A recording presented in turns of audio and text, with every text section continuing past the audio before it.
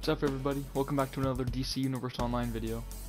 I'm going to be showing you the Terrestrial material, which is very good for Earth characters, but also could be good for, say, like atomic, fire, all those kind of powers.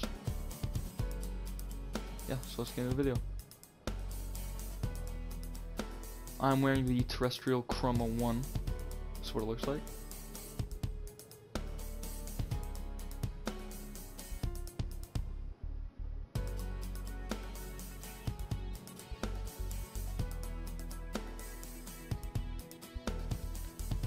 This is the Terrestrial Chroma 2. It's got more fiery volcano energy flowing through it in the torso and the legs here. And here is the Terrestrial Chroma 3,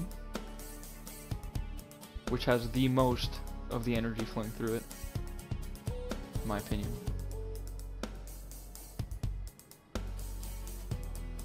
Here's what the Terrestrial aura and material look like together, which I think looks really stupid. You can definitely do better with the scorching aura, which I'll show you. Here's what this material looks like with the scorching aura, which looks 10 times better than that stupid dust coming off your body. Then obviously the only way to get this is by opening up these Resurgence Mega Capsules. And obviously you open it, blah blah blah blah blah, you get these random, you have a random chance to get all these power materials. But the only other way to get them is by heading over to the broker. And then let's see how much it costs.